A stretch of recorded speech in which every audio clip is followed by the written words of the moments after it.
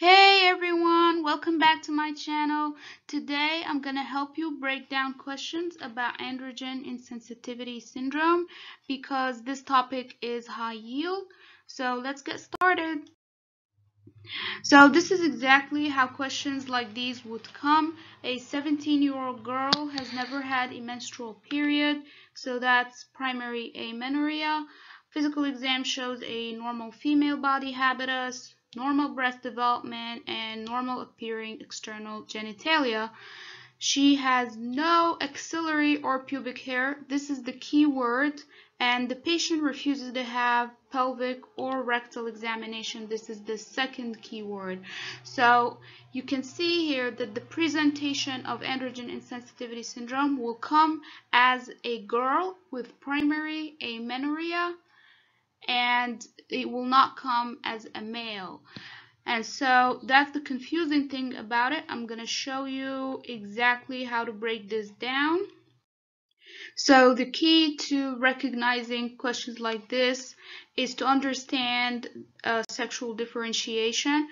I need you to separate chromosomes from gonads from genitalia. Consider each of these separately. So the sex chromosomes, the X and Y, determine the gonads.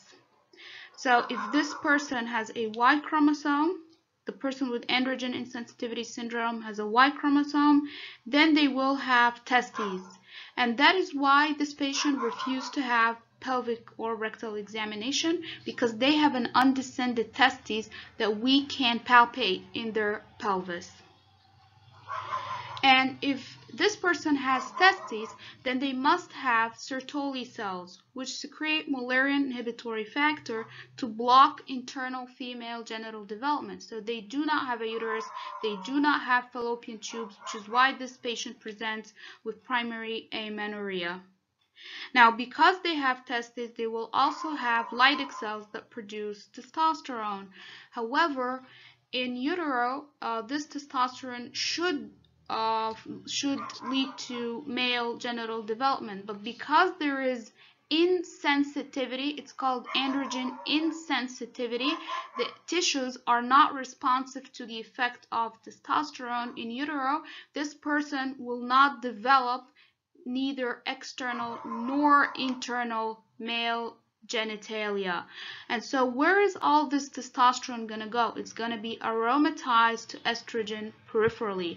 And all this estrogen would go on to cause normal breast development. This estrogen in utero will also go on to cause external female genital development, and so this person will appear like a normal female. However, because there's also no response to androgens in general, this person will not have axillary or pubic hair.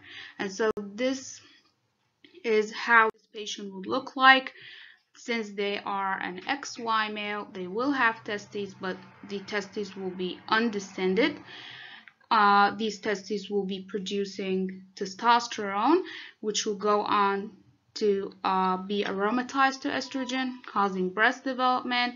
But because there is no end tissue response, then there is going to be no axillary or pubic hair. There is no end tissue response in utero, then there is going to be no external male genitalia.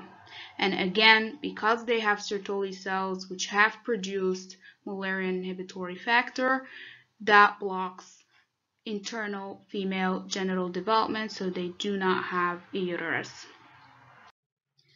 Another way these questions can ask you is about the levels of testosterone and LH. Now, much like the end tissues are irresponsive or insensitive to androgens, so is the anterior pituitary. The anterior pituitary thinks that there is not a lot of testosterone around simply because it also has an androgen receptor defect.